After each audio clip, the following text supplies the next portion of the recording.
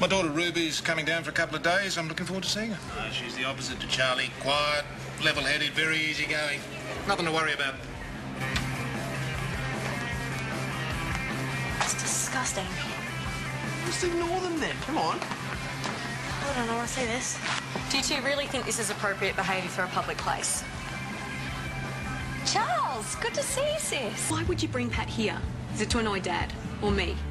Look, not everything I do is about you. Or him. He's a nice guy. We have fun. No, that's not a concept you're familiar with. Don't try and turn this back at me. You're the one that turned up here with this. What does he do anyway? So, have you known my daughter long? A few months, not too long. I met her at school. I'm the maintenance guy. You okay there, Ross? What is wrong with you? You don't just get with the first guy that looks at you. What is that school teaching you?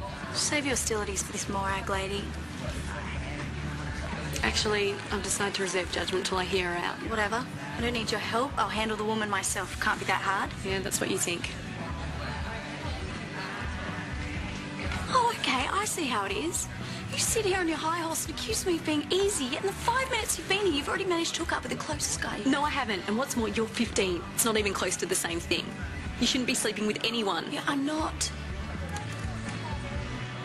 I wanted to, but Pat doesn't think I'm ready. How's it going, guys? It's all good. Ross and I were just getting acquainted.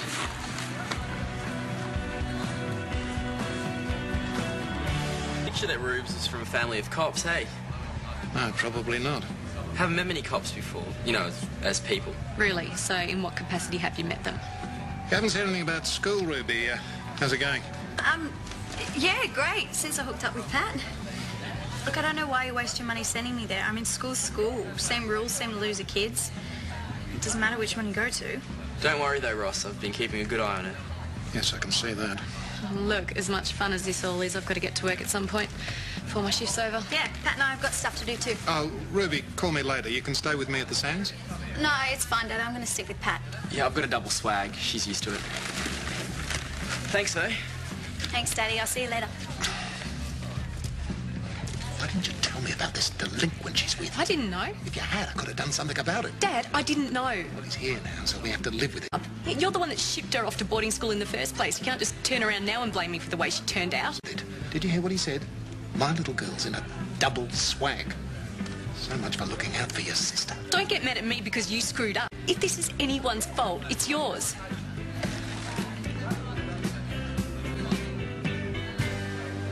Annie thought Charlie was going to bust him, but instead, you know what happened? Do I look like a mind reader? The girl turned out to be her sister. Wait a second. You wanted them to get busted for kissing, didn't you? Hey, what is the problem? Because I know for a fact that kissing is something that you like. Well, look, I don't mind what people do. It's their choice. But to me, kissing's more of a personal thing. It's more of a private thing. It's kind of sweet. Hey, you again. It's becoming a habit. Don't you start. Okay, is it just me specifically, or are you constantly in a bad mood? Look, I'm not like this all the time, all right? You've just caught me on a day from hell. My little sister just arrived with her loser boyfriend, who she handpicked from the school cleaning staff.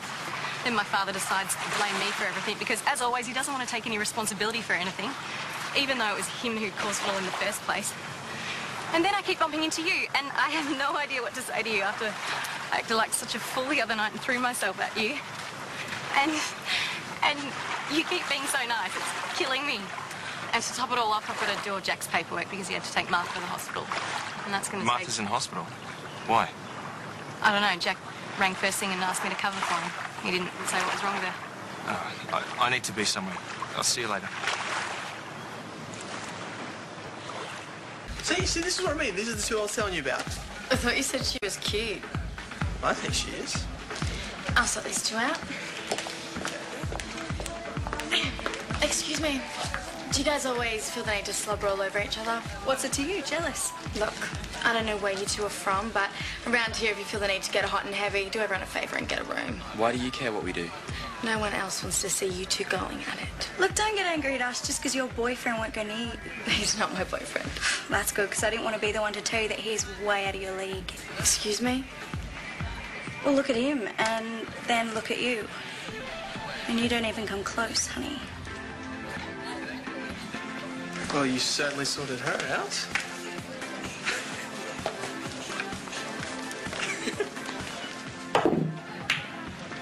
You know, I don't really care what the locals think.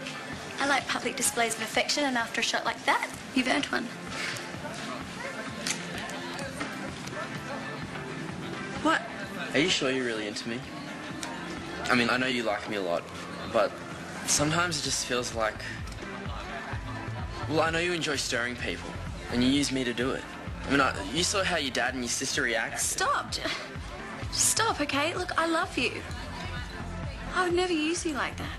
Never. I love you too.